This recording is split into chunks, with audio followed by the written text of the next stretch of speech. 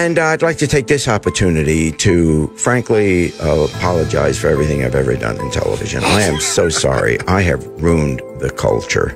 And, I just hope hell isn't that hot. I burn real easy. I'm very light complected. I hope you all pray for me, because if I get to heaven, you're all going. Think about it. You're all going. So take care of yourself and each other, and may you never, ever be on my show. What's up, guys? So I wanted to share this with you for my Bible channel. It's a clip of, there we go, it's a little better.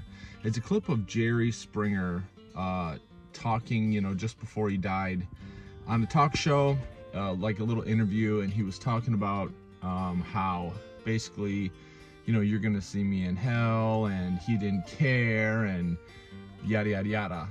Like, in my life, when I see people who talk like that, I really think actually it's the Holy Spirit. Jesus said the Holy Spirit came to convince the world of sin, righteousness, and judgment. The Holy Spirit is the one that pulls people to him, to God. Like, you can't come to Christ if the Holy Spirit doesn't woo you in, pretty much.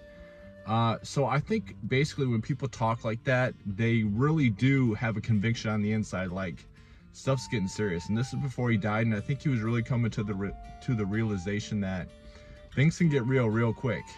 And so the Bible says fools make a mock of sin, and riches profit not on the day of wrath.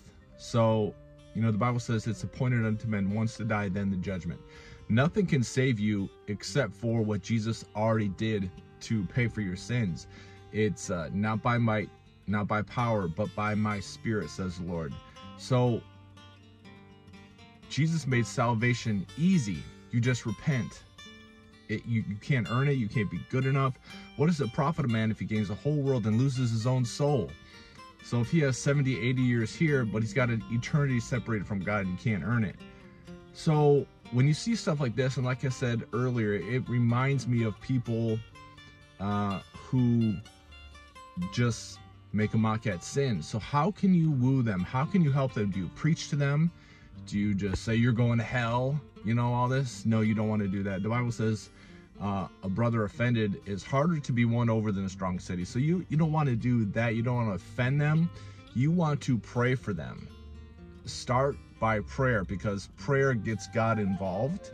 And the Bible says that, Jesus says that the harvest is plentiful, but the laborers are few.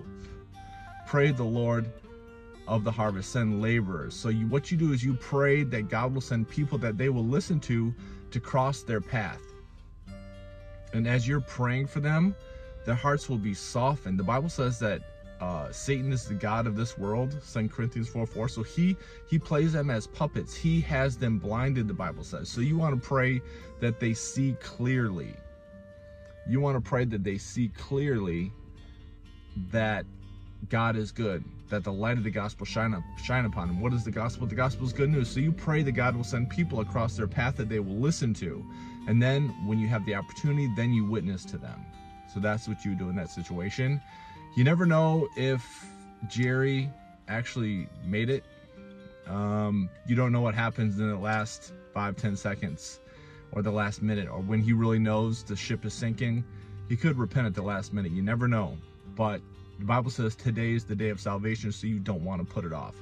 Hope this message has helped you in some way. Remember, don't just witness and be preachy and naggy on them.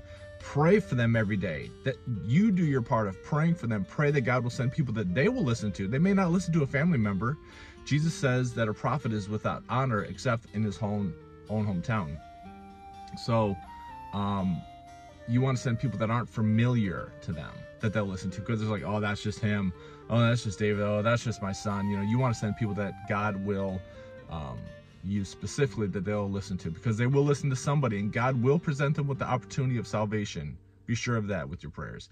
And then if you're there and you see that opportunity is open to where you can talk about God as the Holy Spirit leads you. So, like I said, you don't know if he's in hell. It's possible. You know a tree by the fruit it bears, but hope this message has helped you. If it has, hit the like button. It helps to grow and expand the channel. Comment down below. Tell me your thoughts, and we'll talk to you next time.